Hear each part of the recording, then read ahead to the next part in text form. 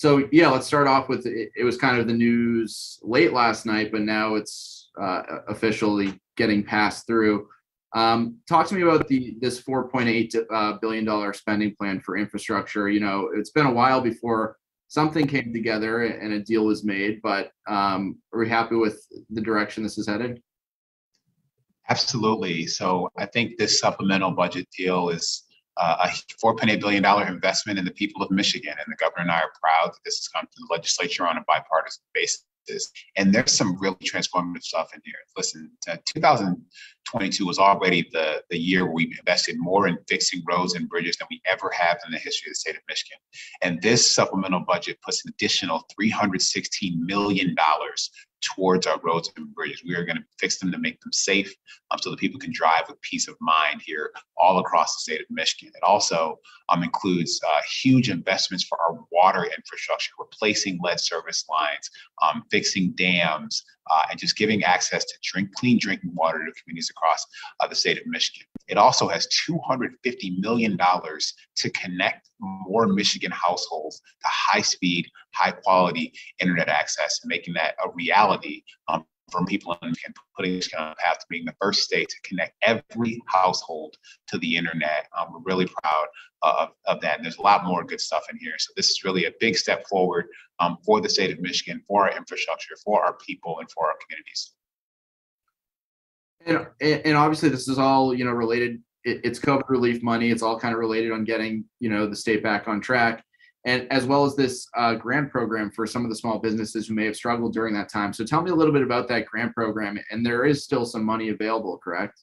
That's right. This is called the Growing My Business Grant Program. It's a $409 million small business support program that's on top of the 250 plus million that we have already delivered to small businesses across the state of Michigan. And that program already has, supported more than 200,000 jobs across the state and helped 25,000 businesses. And this is just taking it a step further and helping more of those businesses that really, define the characters of our neighborhoods or the anchors of our communities. And we want those businesses, the people who work at them, the small business owners, to know that the state of Michigan has their back. And that is why we're asking every single small business owner to apply for this program.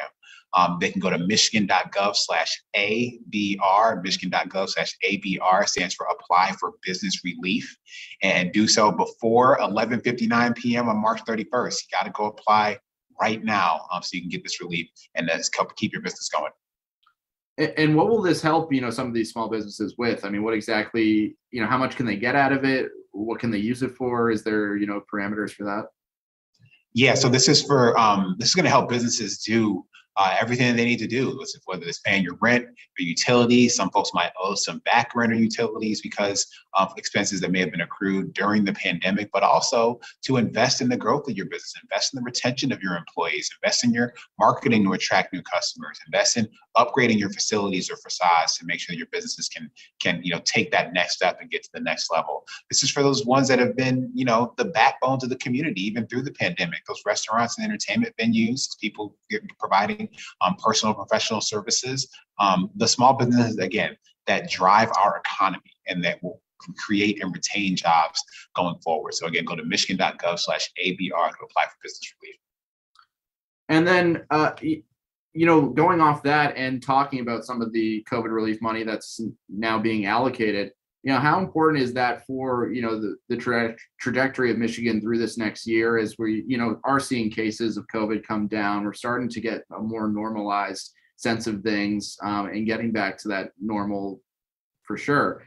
How important are these kind of things working together to keep Michigan back on track? These investments matter not only in the present tense right now and for this year, but these are generational investments that we're going to be able to make in our communities. The governor and I have been putting forward plans and proposals about how to do just that. Whether it's the $100 million investment in affordable housing that is part of this package, and we're proud of that because that affordable housing, when it's built in the next year, will serve our communities for decades to come and provide place for people to live, to put down their roots in the community so they can work and grow their families and grow their businesses and their kids to school. So we believe that this short-term or one-time investment that we can make now will lay a foundation for a really strong future across Michigan. All right, Lieutenant Governor, that's all I had. I appreciate the time. Great. Thank you, Aaron. Take care. Thanks. Take care.